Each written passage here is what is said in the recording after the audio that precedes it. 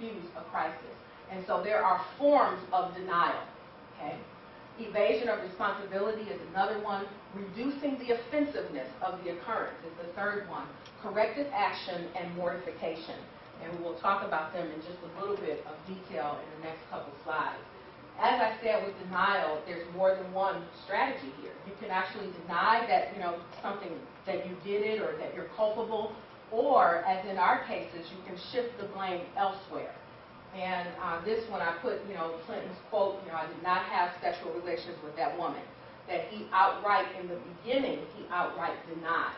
Evasion of responsibility, here you're trying to reduce the level of culpability that you have in that crisis by claiming that it was provoked by another set of circumstances, something out of your control, it couldn't have been prevented. We made a mistake, but we had good intentions, and so that's another strategy. I noted here the Red Cross CEO coming under fire after 9/11, after they couldn't account for where a lot of the donations were being filtered to and how much money had actually come in. Reducing the level of offensiveness is the next one, and so here we're encouraging the public to look at the bigger picture, right? Look at a more complete picture of what has happened.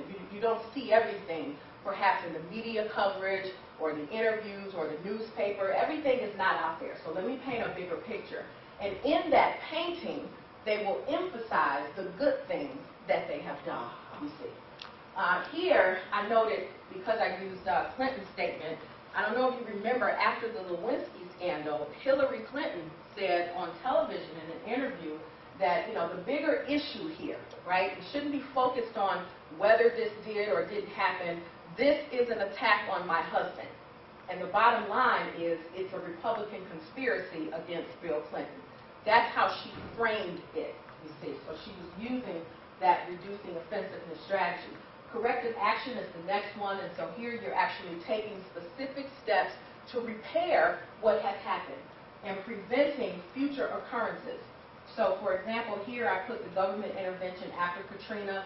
We can even point to physical things that were done after Hurricane Katrina to bring restoration to that area. And then Tylenol. I don't know if you even sometimes recall, I tell my students, after the Tylenol scandal, they came up with a foil seal over the medication that really revolutionized the way that we buy our medication. That was, for them, corrective action. Mortification, I believe this is the final one. And so here, the rhetor, or that person who assumes that occurrence, is accepting responsibility for what has happened. They will issue a public apology. And I note here that, of course, eventually, former President Bill Clinton had to issue an apology, and in that apology he said that he was sorry because he had an inappropriate relationship with this former White House intern, Monica Lewinsky. And then more recently, we have seen the use of mortification with former New York Governor Eliot Spitzer after he used a personal check to pay for prostitution services. Now, in looking at our crisis, I did BP, and Benita will come up in a few moments and do Safium. So I'm going to because I've already introduced the strategies, I'm going to tell you what I did, and then I'm going to pick one or two of them and talk in more detail. And if you have questions, we can do that towards the end so that I have time for Benita. The background on BP, I think a lot of us are familiar with. This happened last spring, and there was an explosion on this rig, the Deepwater Horizon. It was an offshore drilling rig that was actually leased by BP, and they made that distinction, not owned by them. It sank 2 days later, dumping an average of 5,000 barrels of oil into the Gulf, and this was, this daily, dumping of oil, pouring of oil into the Gulf, and that whole region was affected by this crisis. Caused the worst man-made environmental disaster in our history. The worst man-made disaster. Some of us may or may not be familiar with Exxon Valdez and that oil spill in Alaska. This one was even more damaging to the environment than the Exxon crisis. And so BP obviously launched a massive response effort that paled in relation to the devastation that the crisis had caused. In our analysis, I identified several strategies that BP used, and primarily focused on the CEO at that time, which was Tony Hayward. And if we're not familiar, we're talking about a UK company that is a global company, but the explosion took place here in the U.S. So you can imagine then the level of response and how that response had to be channeled as an international response. So they used mortification, shifting the blame, minimization, good intentions, compensation, of course, because of the claims, and corrective action. Okay, and I just point to the broad strategies that these fall under in Benoit's typology. Okay, so several strategies were used, and I can't go through all of them, so I want to just kind of pick a couple of them. Here, mortification, and actually in the literature, mortification is often used as one of the final strategies, right? Because here it's like we go through everything, and then finally, if we have to issue an apology or be mortified and say, I am actually sorry, we save that for last. But in this case, with BP, they used mortification first. And I want to make some distinctions there because Tony Hayward was very careful in his use of mortification. So he took an immediate stance of apologizing, but only accepted some of the responsibility, and instead chose to make a distinction. He said, we are responsible not for the accident, right? Not for the accident, but we're responsible for the oil and for dealing with it and cleaning up the situation.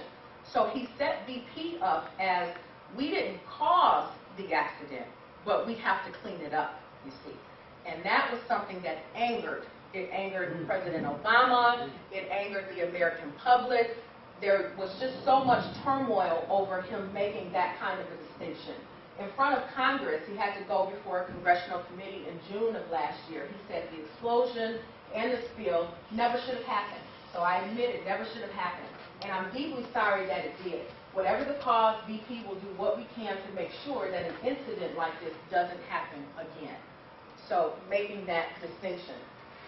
He shifted the blame, and I do this one because if I'm saying that he made that distinction, here's the follow-up to that. He actually said we shared the blame with these other two companies.